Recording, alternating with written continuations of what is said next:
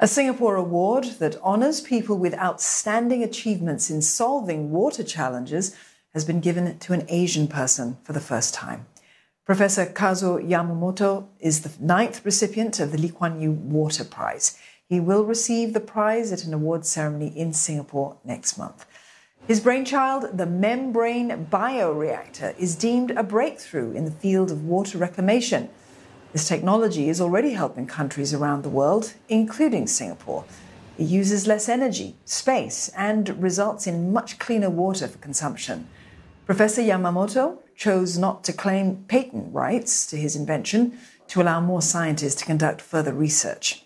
On getting the award, he hopes that it can open the doors for more Asian scientists to get recognition for their work.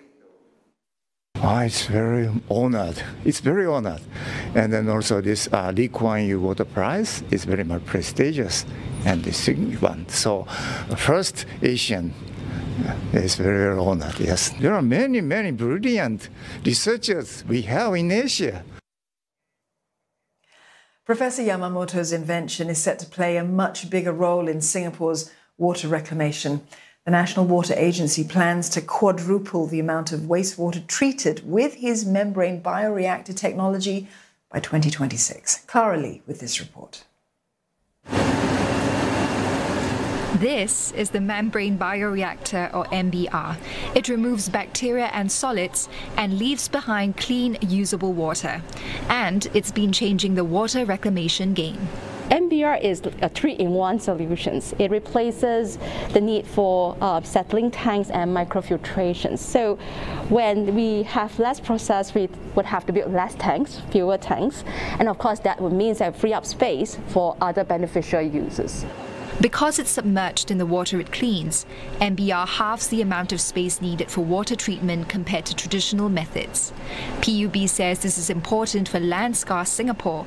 The technology also results in a cleaner, more consistent product and consumes 80% less energy. We are always looking for technologies that allow us to operate more efficiently, environmentally friendly, cheaper, and occupy less space.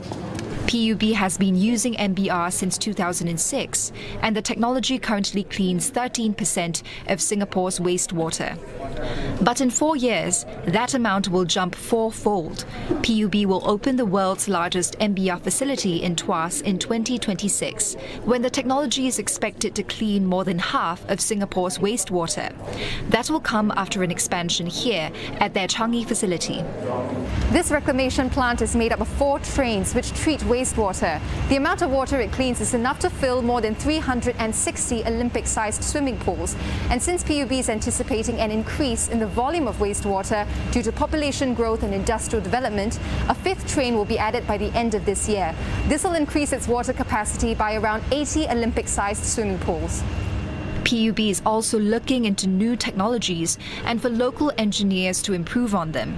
The MBR example further affirms PUB's belief in that in an age of decreasing global resources and climate change, innovation can and must continue to drive our water sustainability efforts for generations to come. The ultimate goal is to eventually adopt the MBR system across all its water reclamation plants.